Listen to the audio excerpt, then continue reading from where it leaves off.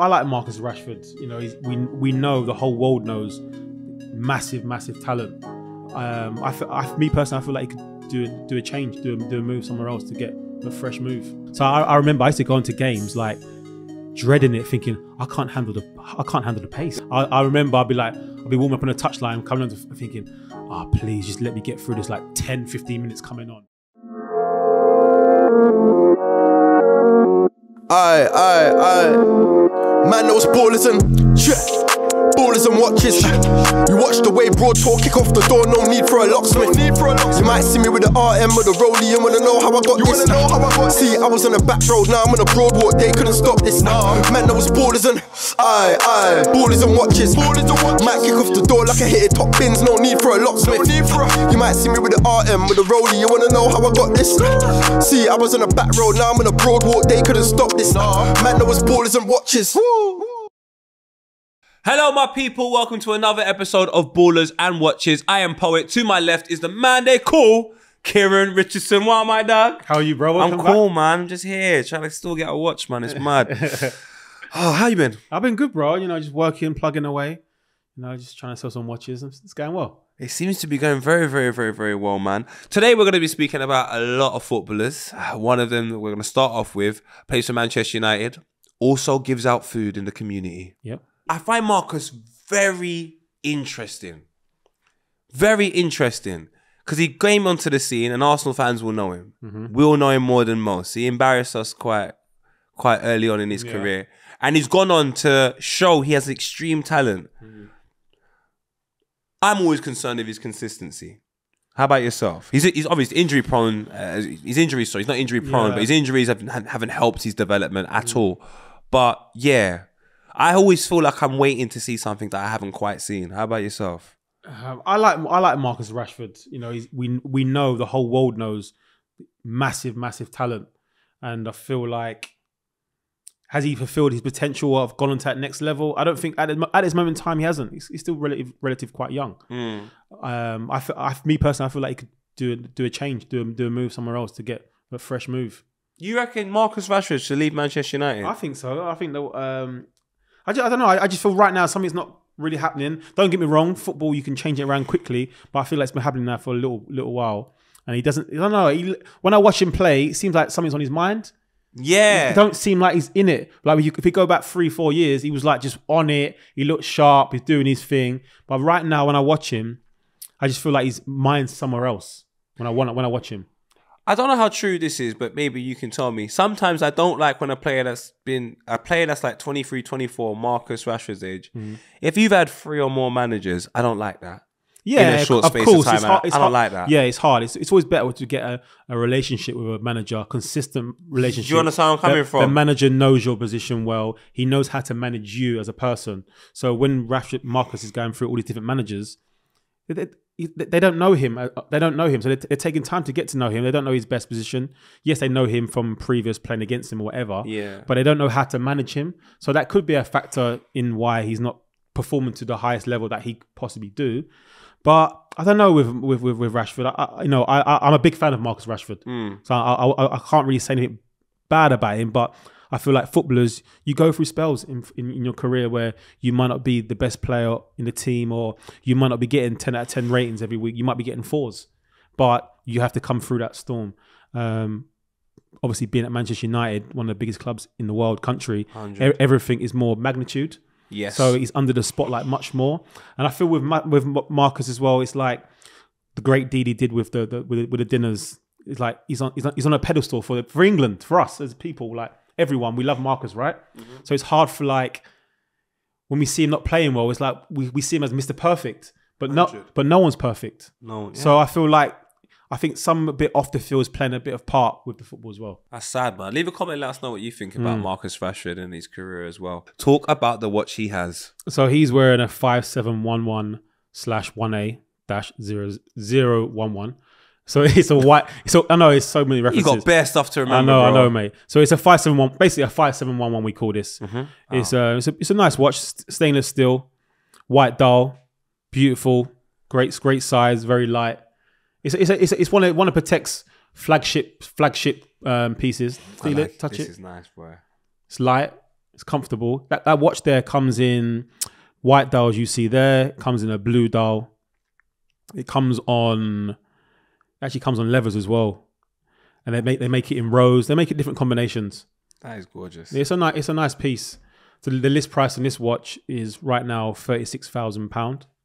Okay, so that's when you have it in the shop. You go into the shop, you buy it. You done a few episodes and you think £36 cheap now, don't you? Yeah, I'm like, that's cool. £36, that's cool. The way you went okay, like it was crap. Yeah, it's just that, you know what I'm saying? 36 bags, when I've seen what people are walking outside with, I'm like, yeah, so walk outside. How much is it now? So this watch now currently is trading or selling at between £130,000.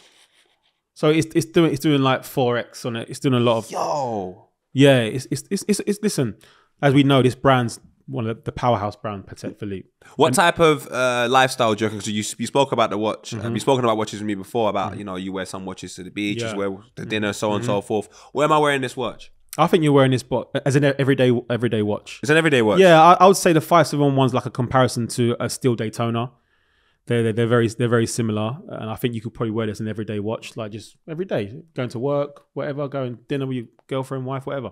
But no, I like this watch. It's a casual watch. It's a good selection for Marcus.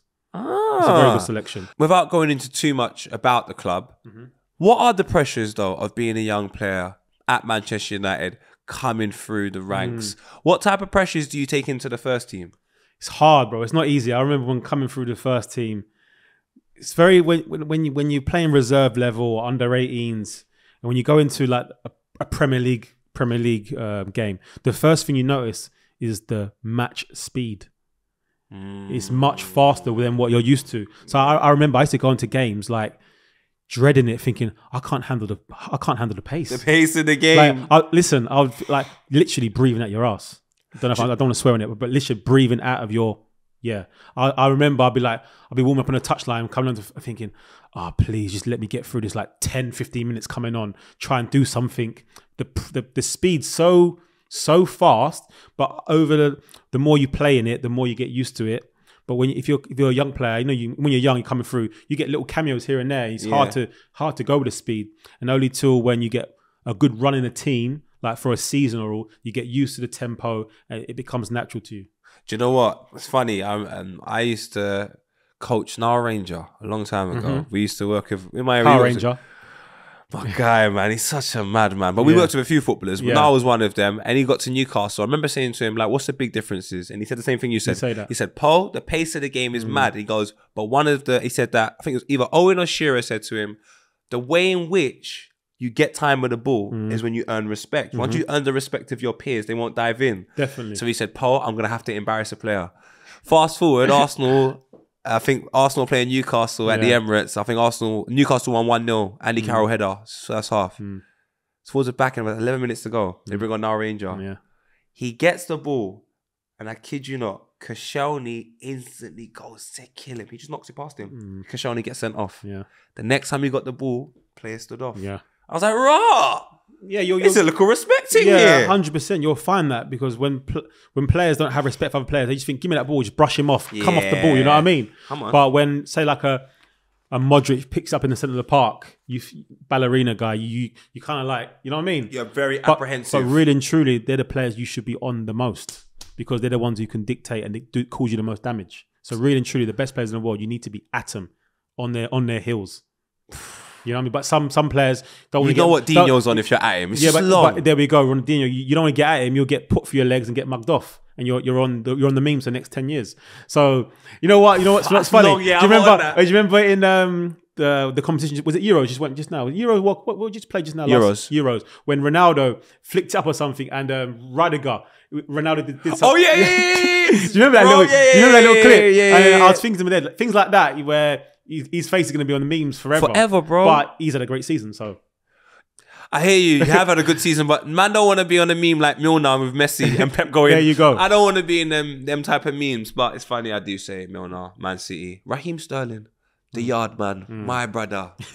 We're cousins. Maybe not in this life, but because we're Jamaicans, somehow we're cousins. Talk to me about the watch he's wearing. So he's wearing the Rolex... we call it a Batman because of the colours, the blue and the black, the bezel. You see the colours. Come on, Raheem. Yeah, it's a Rolex GMT Master 2, yeah. So reference on that is 126710BLNR. The list price on that watch, I think it's $8,000. 8,400. Now we're on my street. Yeah, I like so that. watch is £8,400 if you go into Rolex. They recently rebought it. It got discontinued. Everyone thought it got discontinued in 2018, I think it was. Okay. They changed the bracelet to a Jubilee bracelet, but they rebought it back out in 2021 now. So all the people who thought their watch was discontinued and went up, even though it did get discontinued, they rebought it back out with a new movement and a few new adjustments. So if I walk out the shop, how much is that worth? That watch is worth about £14,000, £15,000. Serious? Yeah. Raheem is humble. So I love Jamaicans, you know, humble. Yeah, he's got other watches as well. Let's not talk about that. Let's focus and stay here. Who else could you see with a watch like this? I think John Cena was wearing. Is John Cena? John Cena, the wrestler. I know we're getting off topic. We're getting off topic. There's no rules, aspects. But I think he's wearing the Jubilee bracelet. He had a Jubilee bracelet one.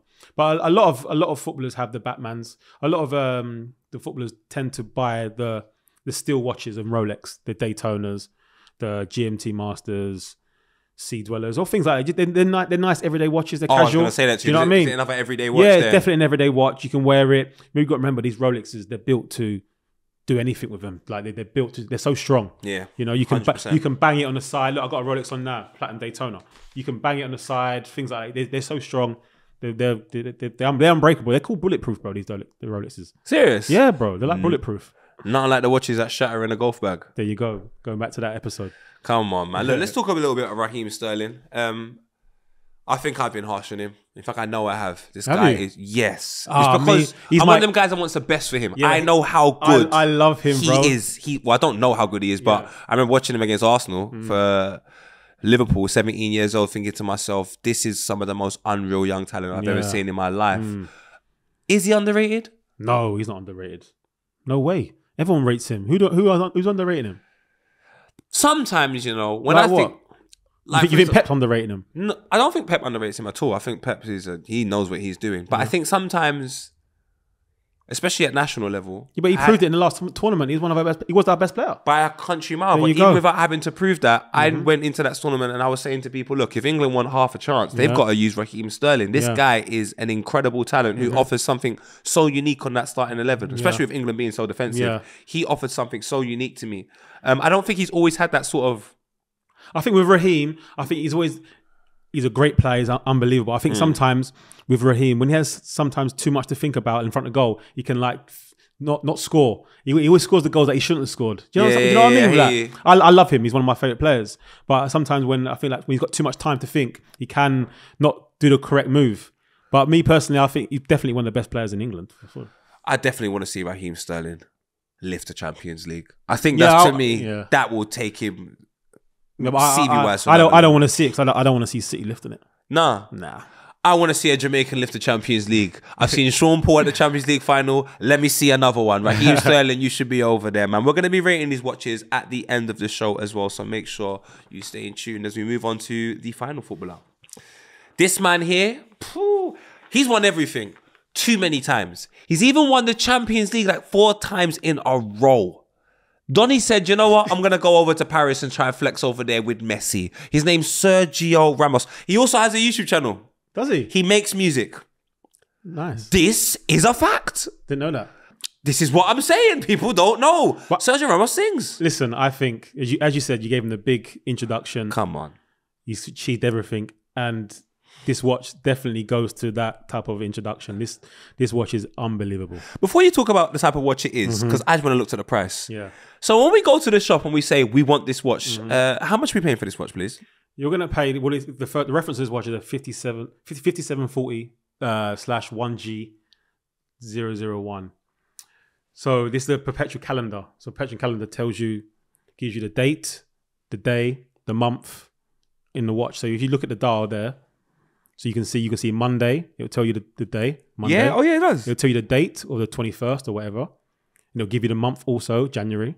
Might also telling you your bank balance. It tells you your bank balance. So look at the watch. This watch is iconic with Nautilus. This was the first time Nautilus has ever had a perpetual calendar. This is a bit heavy. Yeah, it's unbelievable watch. It's beautiful. It's beautiful. It's obviously white gold. The dial was a beautiful blue dial. So and also you've got a nice class, double clasp bib. Try it on. Can I try this one on? Yeah, you can try that one on. Come on, I deserve this, man. Might be a bit too big for you. Don't embarrass me on TV. But you can take links out. So imagine your size. I'm used to taking links out. Yeah. This it's classy. Listen, I'll wear it like this. No one can tell me nothing. This is a rude boy watch. So the Nautilus was designed by a guy called Gerald Genta. Okay. A famous designer. I don't want to break down. So he did. Sorry. Thank you, my G. He designed this watch, the Nautilus, many years ago. I think it was 1970. Nautilus came out in 1970. I want to say 6 or 3. Anyway, don't quote me. But the guy who designed this watch also designed the Royal Oak AP. So he designed the Royal Oak, the design of it. It's crazy, right? This guy's a revolutionary mind. He's dead now, obviously, but he designed the Royal Oak, and he also designed the Nautilus. Probably the two most iconic designs in watchmaking forever. And one guy did that. It's unbelievable, right? But obviously, I want to speak about how much it costs now when you walk Sorry, out. I'm going a bit too much detail. Sorry. You went, no, that's not too much detail. That's crazy. We spoke about it being a 112. Mm-hmm. So now I've walked out of the shop. Yes. How much is this watch? So currently this watch is going from 300 grand to 350 grand. So the same price as Fran Merida. A lot of money. If you can find one of these watches under £300,000, snap it up.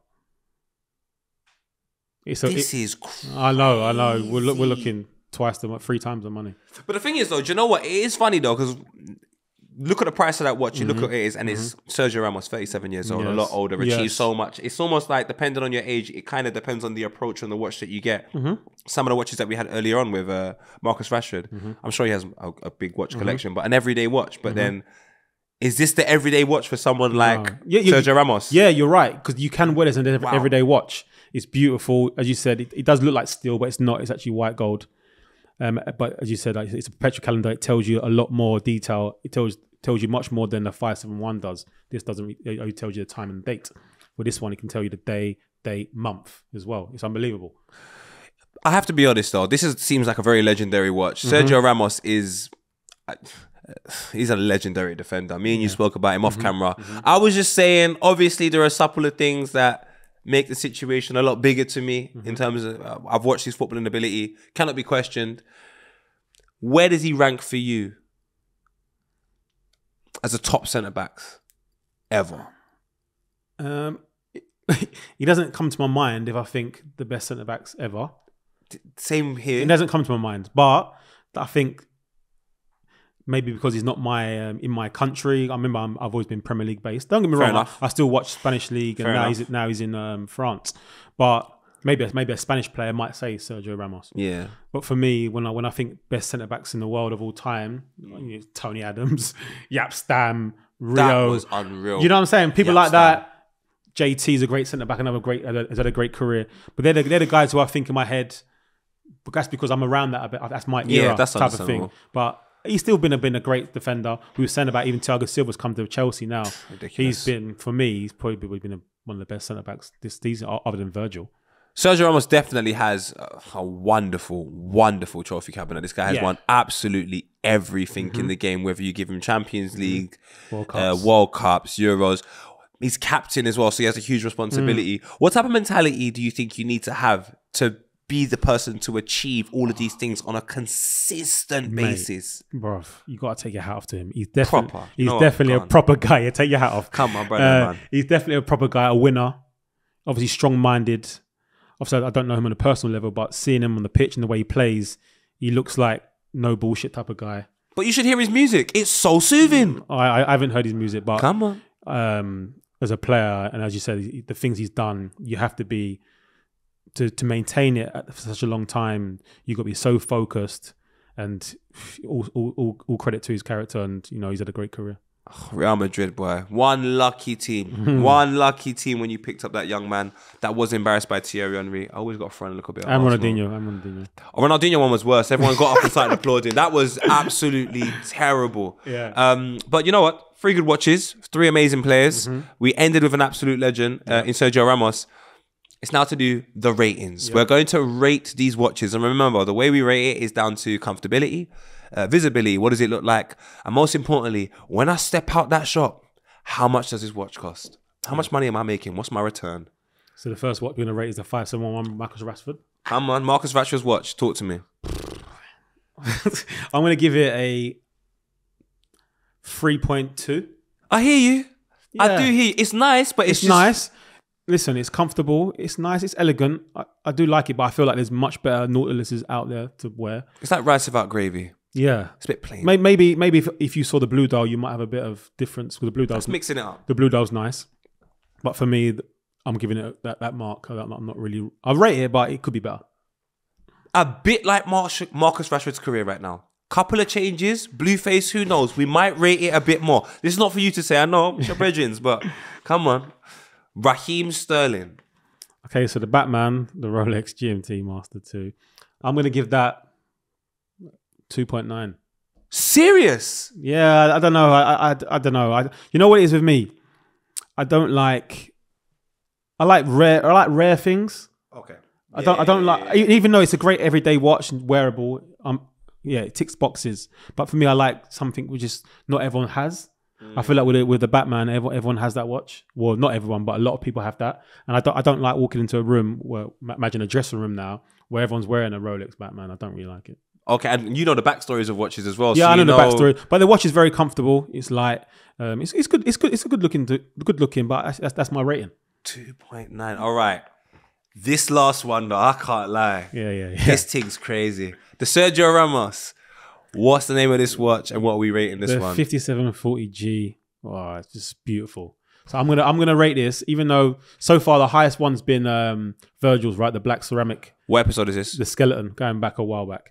Anyway, I gave that a 4.9 on the show. But this one, I'm gonna give this a 4.7.